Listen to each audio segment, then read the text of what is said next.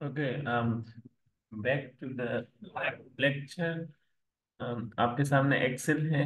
ये मैं शीट आपके साथ शेयर करूंगा। ये हमने जो फार्मूला लिखा था कंप्यूट करने का, ये भी चले शेयर कर लूंगा, आप उसको फिल कर सकते हैं। बैक टू द स्लाइड्स जहाँ पर हमने वो एग्जांपल छोड़ के हमने एक्सेल पे किया था।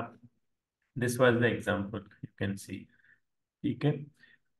ये नीचे फार्मूला है। अब इससे एक्सेल में आपको याद होगा कि हमने 6 प्रोबेबिलिटीज कंप्यूट की थी, like 6 probabilities for different values of are. Are is equal to 1 2 3, 0 1 2 and 3 4 5। So PPT में प्रेजेंटेशन में ये जो हम वर्ड डॉक्यूमेंट में कंप्यूट कर रहे थे, ये प्रो इसमें कंप्यूटेड है। लाइक देखिए, 0 के साथ ये आपका रिजल्ट आएगा कंप्यूटेशंस के बाद। फिर नेक्स्ट स्लाइड पे 1 के साथ, फिर 2 के साथ, 3 इज मिसिंग, 4 के साथ है, फिर 5 के साथ। इन सब को कलेक्ट करके आप टेबल बनाएंगे, और उस टेबल से आपने एक्सेल में देखा था कि आपकी इसी तरह की प्रोबेबिलिटी डिस्ट्रीब्यूशन बन रही थी। If you just want to compare, have a look at this.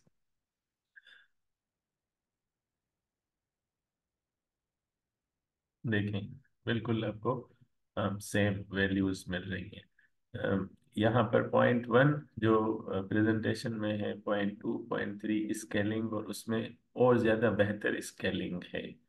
Like half भी आप लिख सकते हैं, या एक्सेल में सेट कर सकते हैं इस तरह की स्केलिंग, एक स्केलिंग या वाई एक्सिस के जो ये लेवल्स हैं। ठीक है। Okay, back to this one. ये आप आगे आए। इसमें ऑब्जर्वेशंस हैं आपकी। आपने फर्स्ट कोर्स में फ्रीक्वेंसी हिस्टोग्राम्स के लिए पढ़ा होगा कि वो स्क्यूड कब होते हैं। सो ये आपके हैं probability histograms instead of frequency. तो इनके लिए भी थोड़ी सी ऑब्जर्वेशंस हैं। इफ ये छोटा क्यों हो गया? Okay, like this. पहली ऑब्जर्वेशन ये है कि व्हेन पी इज स्मॉल। ठीक है। इस्तेमाल का मतलब है कि पॉइंट 0.1 या 0.5 से, मतलब आपके फर्स्ट क्वार्टर में आता है, 0.1 से लेके 0.3 तक आता है। तो उस वक्त जो आपकी बाइनोमियल डिस्ट्रीब्यूशन बनेगी, वो आपकी राइट स्क्यूड होगी। ठीक है। जैसे आप इसमें देख सकते हैं कि इसमें इतनी राइट स्क्यूड नहीं है, थोड़ी सी राइट स्क्यूड है, क्योंकि ये जो टेल है इसका एक्सेल में, ये आपका थोड़ा सा यूं राइट पे जा रहा है। ये इसीलिए कि ये पॉइंट 5 से ना थोड़ा सा कम है, पॉइंट 4 है आपकी सक्सेस की प्रोबेबिलिटी। अगर इसको आप और कम कर दें ना, पॉइंट 2 कर दें, 0.15 कर दें, तो ये ज्यादा राइट स्क्यूड हो जाएगी आपकी। ठीक है। इसमें नंबर ऑफ ट्रायल्स का फर्क नहीं पड़ता। जहाँ n = 5 है, तो ये आपकी 6 बार्स आ रही हैं, 6 बार्स आ रही हैं। अगर n आपका 50 होगा, तो ये 51 बार्स आएंगी। इसका जो यूं शेप आ जाएगा, वो राइट स्क्यूड और ज्यादा बेहतर तरीके से, like it will be visible. ठीक है। मैं आपको एक क्विक एक्सपेरिमेंट भी करके इसका दिखाता हूँ। अदरवाइज इसमें पीपीटी में एक्सपेरिमेंट किए हुए और उनकी शेप्स ऑलरेडी मौजूद हैं। ठीक है। एज पी इंक्रीजेस, 0.3 से थोड़ा सा आगे जाएगी, पॉइंट 4 तक, तो जो स्क्यूनेस है, जो टेल है, वो लेस नोटिसेबल होगा। जैसे कि यहाँ पर आप एक्सेल में देख रहे हैं कि छोटा सा इस तरह का मतलब टेल है, जो ज्यादा नोटिस नहीं किया जाए। अगर दूर से देखें तो ये हमें दोनों तरफ सेम लग रही है, 2 के दोनों आसपास, लेकिन फिर भी 5 है, तो इतना सा मतलब हमें महसूस हो रहा है फर्क। एग्जैक्टली अगर पॉइंट 5 होगा, तो डिस्ट्रीब्यूशन जो है वो सिमेट्रिक, जितनी राइट पे होगी सेंटर के, उतनी ही लेफ्ट पे होगी। इसका मतलब होता है सिमेट्रिक, सिमेट्रिकल। ठीक है। अच्छा, अगर पी 0.5 से ज्यादा बड़ा होगा, लाइक 0.6, 0.7, तो ये लेफ्ट को स्क्यूड हो जाएगी। जितना ज्यादा बड़ा होगा, वो हमारी स्क्यूनेस या जो टेल है, वो ज्यादा हमें नोटिसेबल होगा हमारे लिए। ठीक है। ये उनके एग्जाम्पल्स कुछ यहाँ हैं। and I feel like we talked about these things in class. Is it correct?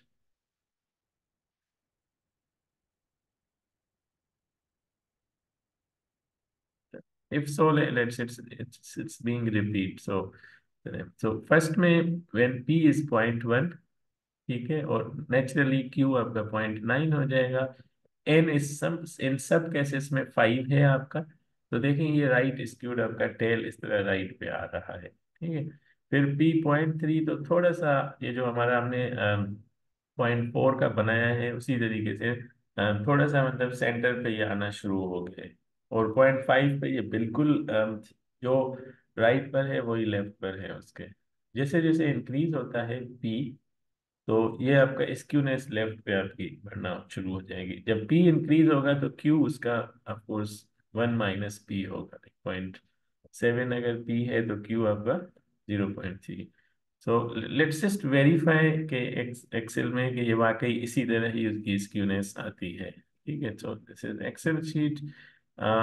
यहाँ पर सॉरी, मैं इसी की एक कॉपी बनाता हूँ। और कॉपी,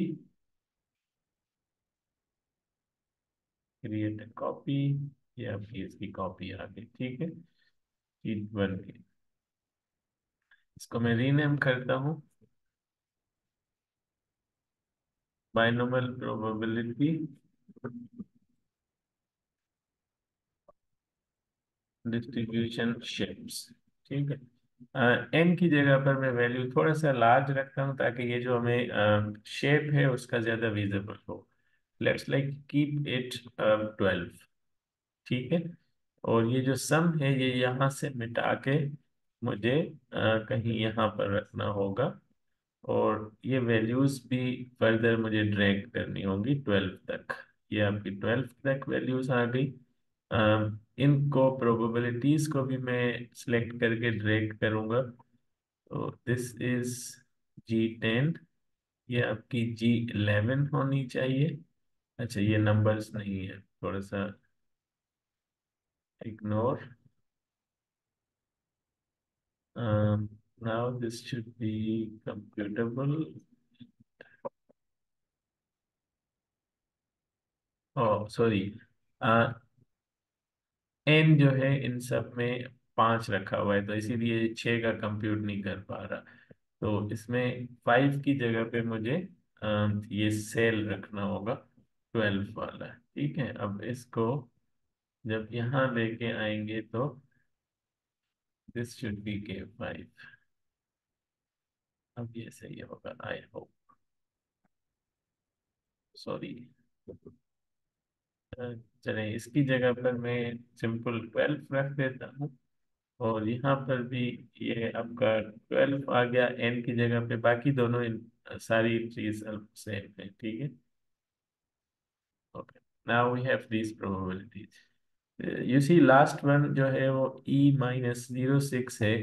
तो ये इस वजह से है कि बहुत ही छोटा नंबर है। तो ये 10 E⁻⁻5 is very much same to the 10⁻⁻5। तो इसको इन सारों को बल्कि हम फॉर्मेट इसका यहाँ से चेंज करेंगे, नंबर फॉर्मेट में जाएंगे। नंबर फॉर्मेट, इसमें डेसिमल प्लेसेस हम इनको कहते हैं कि 8 दे दें ताकि ये पॉइंट्स में नजर आए। अच्छा, अब ये जो सम है ये मैं दोबारा करूंगा यहाँ से डिलीट करके। सम ऑफ P ऑफ X, तो यहाँ सम आएगा, ये ऑटो सम का यहाँ बटन आ गया। इसको दोबारा सिलेक्ट करेंगे ये सब, ये देखें आपकी बन आ गई। इनको सिलेक्ट करके इस चार्ट को मैं करता हूँ सिलेक्ट करके डिलीट। और अब ये सिलेक्ट की हुई है इन वैल्यूज का हिस्टोग्राम यहाँ से इंसर्ट होगा। Insert more column chart, this one. Now you C P जो है वो आपका 0.4 है, तो थोड़ा सा लेस नोटिसेबल ये इंक्लूड है। अब मैं सिंपल इसमें जो है वो पी सिर्फ चेंज कर रहा हूँ। पी की है आपकी वैल्यू K6। ओके, सो इसमें मैं रख रहा हूँ K6, ये मुझे सब में चेंज करनी पड़ेगी। 0.4 की जगह पर K6 उसकी एड्रेस दी है मैंने, ठीक है। 0.6 K6, K6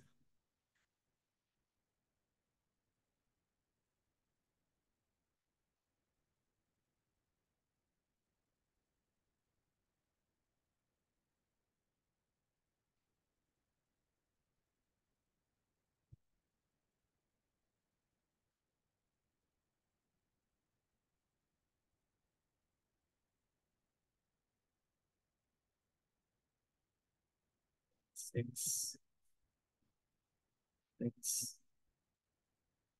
6 6 6। सर हमने जो पहले बनाया था वो भी तो हमने पी 0.4 रख के ही बनाया था ना। जी बिल्कुल, अभी तक 0.4 ही है।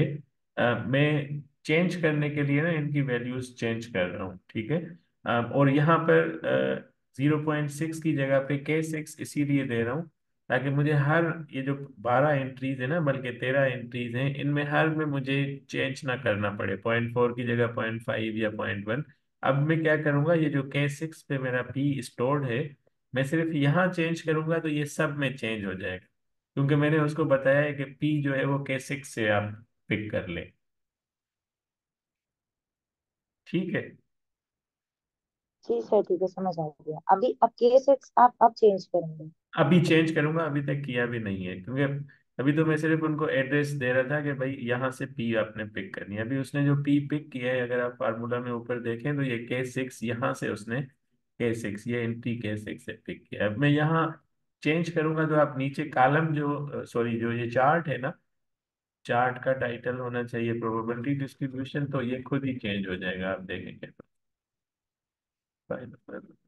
Probability distribution. अब मैं पी चेंज कर रहा हूँ, फॉर एग्जांपल 0.1 रख रहा हूँ, ठीक है। और इंटर किया, देखिए आपका चार्ट राइट स्क्यूड हो गया, ठीक है। अब अगर मैं 0.8 करूंगा तो ये लेफ्ट स्क्यूड हो जाएगा। 0.85 या 86 या 9, ये देखिए ये लेफ्ट स्क्यूड हो। और ऑफ कोर्स ये जो क्यू है, ये भी मुझे चेंज करनी पड़ेगी। It will be like 1 minus, ये आपकी आएगी, ठीक है। अब दोबारा अगर इसको मैं बिल्कुल 5 रखूं तो ये आपको सिमेट्रिक नजर आएगा। 6 बीच में है, टोटल मैंने 12 13 एंट्रीज इसीलिए बनाई थी कि ऑड हो, ठीक है। तो आपका इस तरफ भी सेम है और इस तरफ भी सेम है, इट्स सिमेट्रिकल। और ये एन पे इसका फर्क नहीं पड़ता, अगर एन इंक्रीज हो जाए तब भी इसका शेप सेम रहेगा। अगर 4 हो, एन 40 हो, 12 हो, 100 हो, it depends upon P probability. 0.65, तो ये आपको थोड़ा सा लेफ्ट आपको टेल मिलेगा, ठीक है। 0.35 या 31, ये थोड़ा सा राइट टेल हो जाए, ठीक है। राइट पे आपका ज्यादा टेल। तो ये उसकी शेप्स की इस तरह की ही है, ये जो आप एक्सेल में आप देख सकते हैं, ठीक। Well share these with you. Excel भी जो है वो आपका कहाँ शेयर करना है, आपकी डायरेक्टरी कोर्स की यहाँ पर। दिस वाज लेक्चर 3, ठीक है। Binomial probability distribution actually. Okay. Okay, back to the slides. We have one more example। अब बाइनोमियल डिस्ट्रीब्यूशन में और भी तरीके तरीके के एग्जांपल्स या आ सकते हैं आपके एग्जाम में। सिर्फ एक इवेंट की या लाइक नंबर ऑफ हेड्स कितनी दफा आएंगे, सिर्फ ये नहीं, लेकिन उनको कंबाइन करके भी प्रोबेबिलिटी पूछी जा सकती है। कंबाइन करके कैसे, अ, देखिएगा वो, ये भी मिनट। तो उसके बगैर एक ये एग्जांपल है, इससे आपको एक्सप्लेन हो जाएगा। So let's take question, probability that student gets admission, type of gets the admission is 0.4। ठीक है। अभी आप बैरिया यूनिवर्सिटी की फॉर एग्जांपल एडमिशन प्रोसेस का मान लें कि वहाँ पर जो प्रोबेबिलिटी है, लाइक इट्स 0.2, मतलब out of 5 students 1 gets admission. For example 2000 forms आते हैं, तो उसमें से 400 एडमिट होते हैं या उनको एडमिशन मिलते हैं, तो ये प्रोबेबिलिटी डेटा से मतलब मिल मिल जाएगी, या गिव क्वेश्चन में गिवन होगी इन वे। ठीक है, सिंपल आपके लिए। नेक्स्ट ये पूछा गया है कि determine the probability that out of 5 students. ना अभी 5 स्टूडेंट्स का एक ग्रुप है। ठीक है। पार्ट ए में out of 5 students 1 will get admission. Now this is simple कि आप प्रोबेबिलिटी फाइंड करेंगे, you will choose are is equal to 1। ठीक है, अब ऊपर भी 1 की गिवन है, लेकिन बट आउट ऑफ 5 एक के एडमिशन होने के चांसेस कितने हैं। पार्ट बी में है at most 1 will get admission. ठीक है। एट मोस्ट 1 का मतलब है कि किसी की भी ना हो और एक की हो, एक से ज्यादा नहीं, लाइक मैक्सिमम 1 की, एक की एडमिशन हो, और नहीं भी हो तो उसकी भी कुछ ना कुछ प्रोबेबिलिटी होगी, तो we will add these two probabilities. ठीक है, ये प्रोबेबिलिटीज कंप्यूट करने के इस तरह के सीनेरियोज एट मोस्ट और एट लीस्ट अपने फर्स्ट कोर्स में भी किए थे। सो यहाँ पर भी सेंस वही है, but we will be using formula of binomial probability. ठीक है, at most 1, I will show you कि हम कैसे कर रहे हैं। पार्ट सी में at least 1 will get admission. Now this question वो सीनेरियोज भी अपने आप में छुपा रहा है कि एटलीस्ट 1, अगर 2 एडमिट हो रहे हो तो उसकी भी प्रोबेबिलिटी यहाँ ऐड होगी। पार्ट सी में 3 स्टूडेंट्स की एडमिशन की प्रोबेबिलिटी भी यहाँ ऐड होगी, 4 स्टूडेंट्स की भी ऐड होगी, और 5 की एडमिशन होती है उनकी प्रोबेबिलिटी कितनी है, वो प्रोबेबिलिटी भी ऐड होगी पार्ट सी में। So let's address questions parts one by one. ठीक है। सो द फर्स्ट इज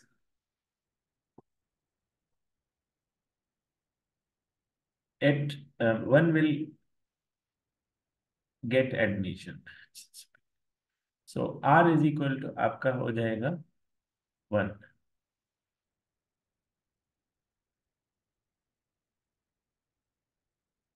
यहाँ पर 2 ये गलत किया, टाइपोज है ये। ठीक है, पार्ट 1 में ये r इज इक्वल टू 1 होगा अब, और r इज इक्वल टू 1 आप करके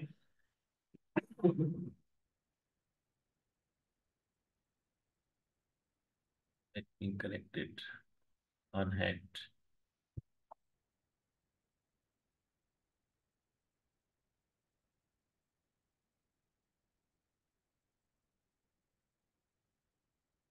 आ गए ये एग्जांपल, दिस वन। ओके, सो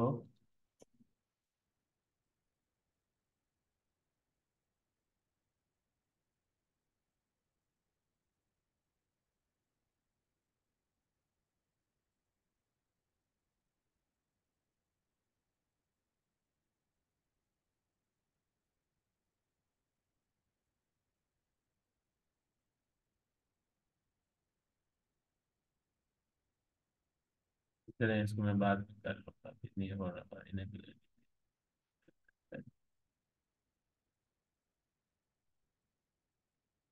क्यों क्यों क्यों नहीं हो रहा है टेक्स्ट। ओके, हो गया। So this r is equal to 1, and yeah, 1 will get admission this time, right? 1 is plus. Now it's okay. It's the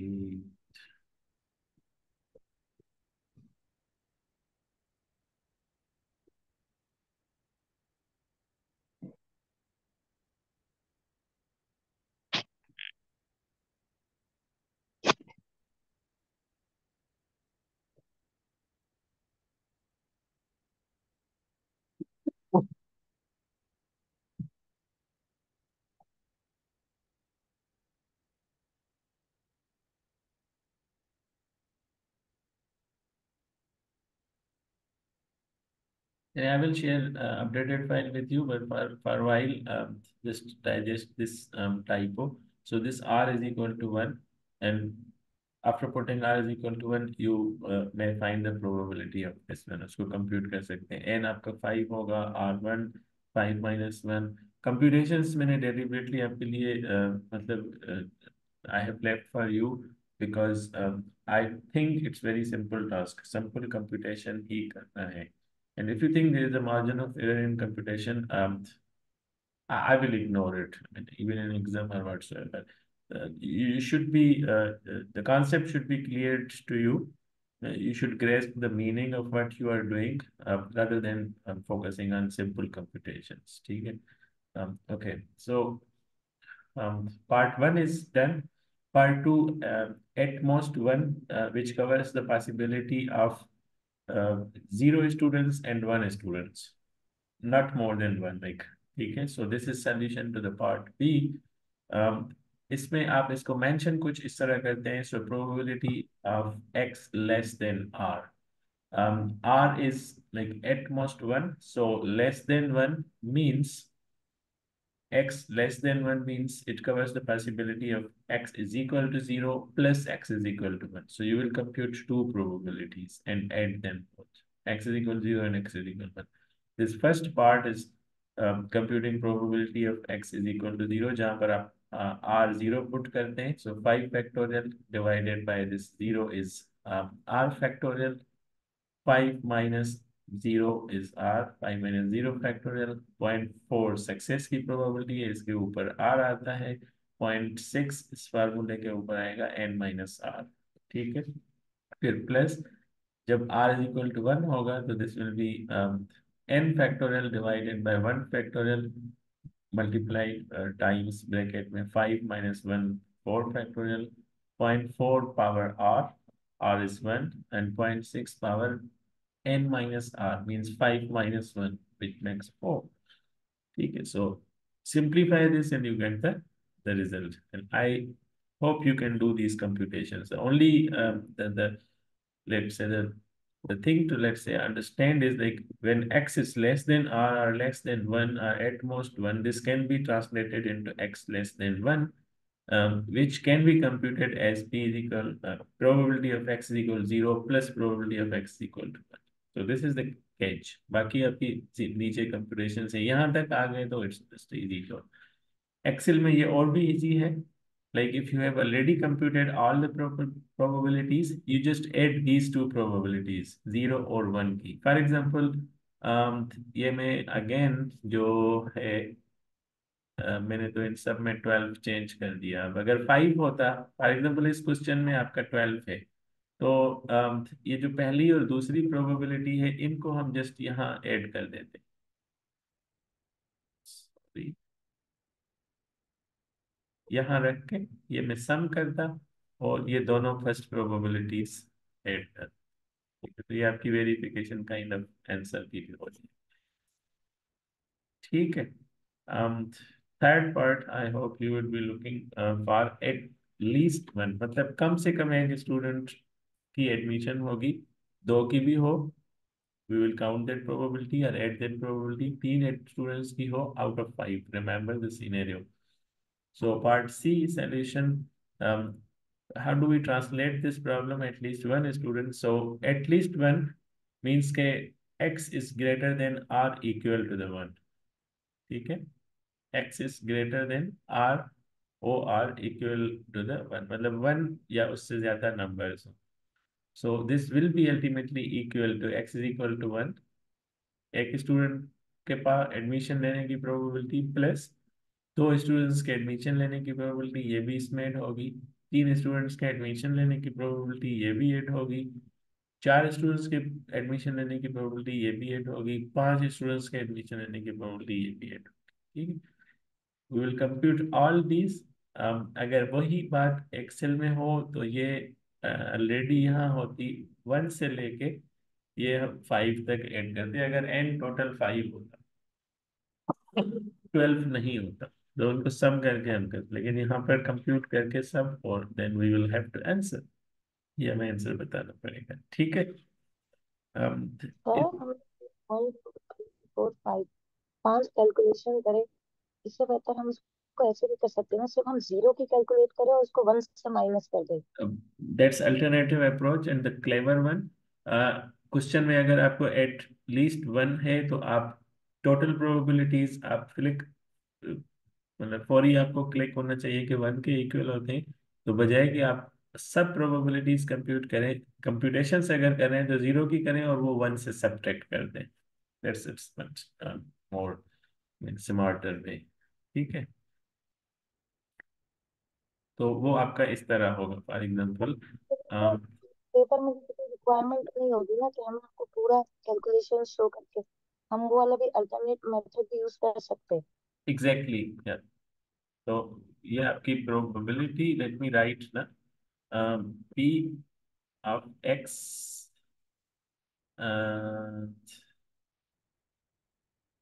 greater than और equal to one, this is equal to one minus probability x is equal to zero.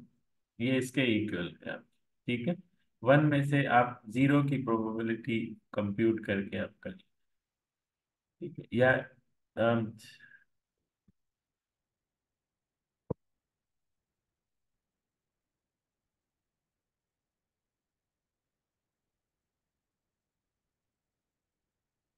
Think, okay, I hope I answered and इस question से I hope दूसरों को भी समझ आई होगी कि जहां पर आपको ज्यादा प्रोबेबिलिटीज फाइंड करनी हो और बाकी थोड़ी बचती हो, तो आप वो थोड़ी प्रोबेबिलिटीज फाइंड करके वन से सब्ट्रैक्ट करेंगे तो आपको डिजायर्ड रिजल्ट मिल जाएगा। ठीक है, इट्स ए गुड एड आपकी तरफ से। Okay, more questions are such comments जो मैं मिस आउट कर रहा हूँ शायद। If no, let's continue. ये आपका अल्टरनेटिव अप्रोच जो आपकी ऑलरेडी उसमें है प्रेजेंट, वन माइनस भी लिखा हुआ है, चलेंगे। We have one more example, testing one. midterm exam has 30 multiple choice questions, ठीक है, each with 5 possible answers। अब हर क्वेश्चन के आपके पांच, मतलब A B C D options है ना, ठीक है, and E for example, what is the probability of randomly guessing the answer for each question and passing the exam? And note that out of 30 जो पास करना है उसकी मतलब 18 क्वेश्चंस अगर पास होंगे तो 18 क्वेश्चंस अगर सॉरी सही करेंगे तो पास होगा, 19 पे भी पास होगा, 20 में भी पास होगा, मार्क्स ज्यादा आएंगे, but we are just considering passing. 18 सही हो, 19 सही हो, 20 क्वेश्चन सही हो, 21 टिल 30 जितने भी क्वेश्चन इसमें से सही करेगा तो पास हो जाएगा। इसका मतलब है हमें ये सारी प्रोबेबिलिटीज एड अप करनी होगी। ठीक है, now can you try this question as a class work and send me submission on WhatsApp.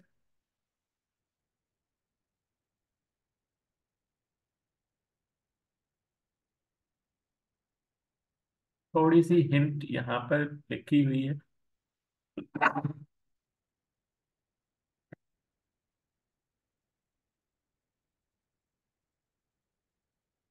Are you with me?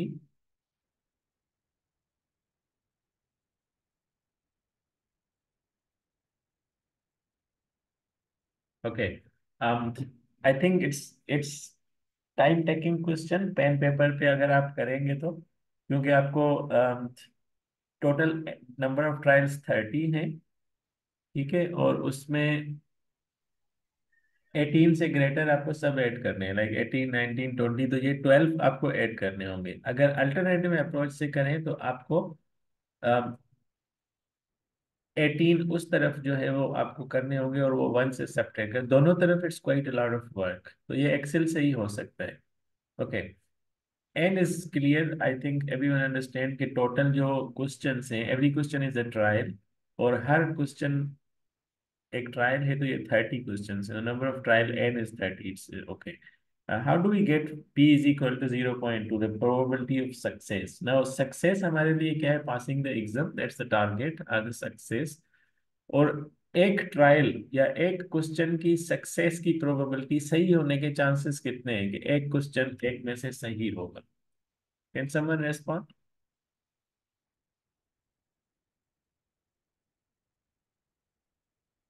Her question के पांच चॉइसेस हैं और उन पांच चॉइसेस में से एक ही सही होगा। So what do you think, what is the probability of एक क्वेश्चन सही? उसके चांसेस कितने हैं या प्रोबेबिलिटी कितनी है? 20% चांसेस हैं अगर आप रैंडमली गेस करेंगे, और उस 20% को अगर प्रोबेबिलिटी में कन्वर्ट करें तो वो आपकी 0.2 हो जाती है। या आप एम्पिरिकली उससे कंप्यूट करें तो एक ऑप्शन सही है, टोटल ऑप्शंस पांच है, 1/5 is 0.2। Now this is your P, the probability of success. Very similarly आपकी जो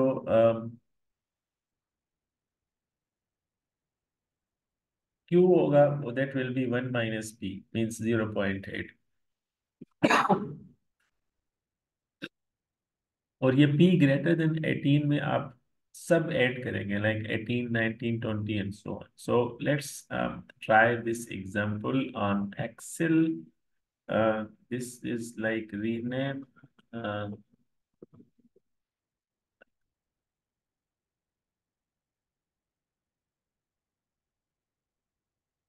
this is example 4.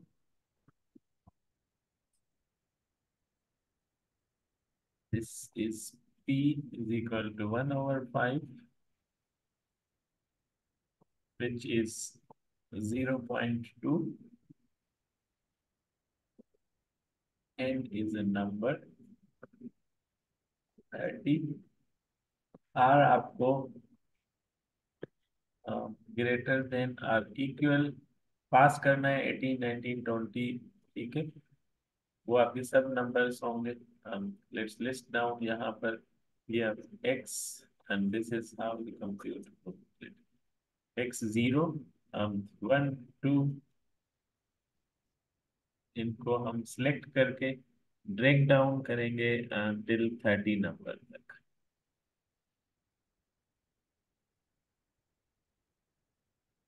ये यहाँ तक आ गया, ठीक है। अब इन्हीं की प्रोबेबिलिटी हमें फाइंड करनी है। So is equal to binomial distribution, total number of trials, this one, comma no, पहला जो है वो आपका क्या होता है ऑप्शन सक्सेस का। सो ये आपका आएगा, and then total number of trials 30, then probability 0.2, and then false. इस प्रोबेबिलिटी को मैं 0 नहीं, ये रहने देते, जो जहाँ सेव किया है उसी को use। Okay, then control A,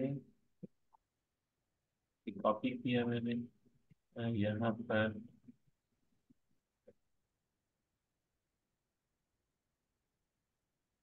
this will be like F6।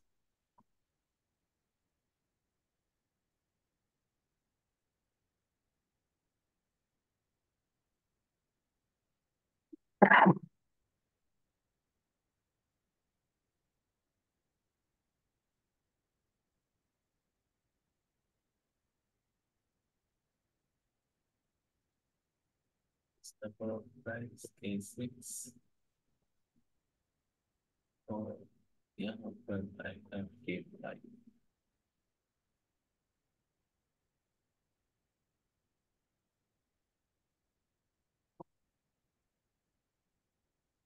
Sorry, ये सब लिखने पड़ेंगे, इसीलिए मैं इनकी एड्रेसेस नहीं, इनके वैल्यूज ही लिख रहा हूँ। Sorry, I try to be smart but I couldn't। So 30, comma 0.2, this is done, and this is delete। हाँ।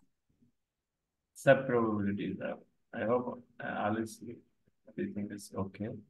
ओके, सो ये प्रोबेबिलिटीज हैं, इनको मैं फॉर्मेट चेंज कर देता हूँ ताकि ये जो छोटे छोटे डेसिमल प्लेसेस हैं ये बड़े हमें जितनी भी छोटी प्रोबेबिलिटी है ये नज़र आ जाए। सो मोर डेसिमल प्लेसेस फॉर्मेट में नंबर 20 तक डेसिमल प्लेसेस नज़र आए।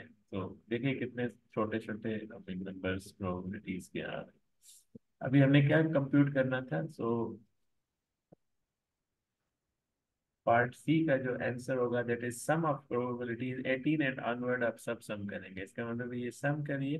ये 18, 19, 20, 30, इनमें से कितने भी क्वेश्चन सही किए सबको ऐड करके ना दिस इज 0.00000।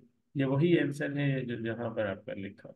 देखिए 1842, ये देखिए 184,244 -10⁻⁻6 को अगर डेसिमल्स में लिखेंगे you will get this decimal places answer. Did I explain adequately? किसी को कोई क्वेश्चन है, समझ आया है ये जो हमने क्वेश्चन एक्सेल पे किए हैं?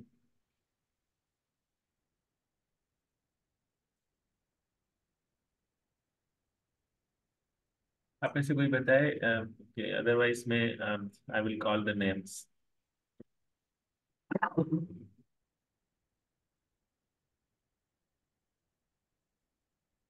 बड़ी बात है, आप थ्रेड में भी नहीं आ रहे। सर समझ आ गई है। Okay, so you are the messiah for all जो भी हैं क्लास में। All right, I think again we have 2 minutes left। तो ये जो मीन और स्टैंडर्ड डेविएशन है प्रोबेबिलिटी डिस्ट्रीब्यूशन की, ये इसी प्रेजेंटेशन में I will explain in last may be that I will take 30 minutes। ठीक है, so 5 to 10 minutes break again, or 5 minutes break so that we can wind it up quickly। 2 minutes में ये खत्म हो जाएगी, इसके 5 मिनट में मैं जल्दी से ही शुरू कर रहा हूँ। ठीक है, इज इट ओके? बल्कि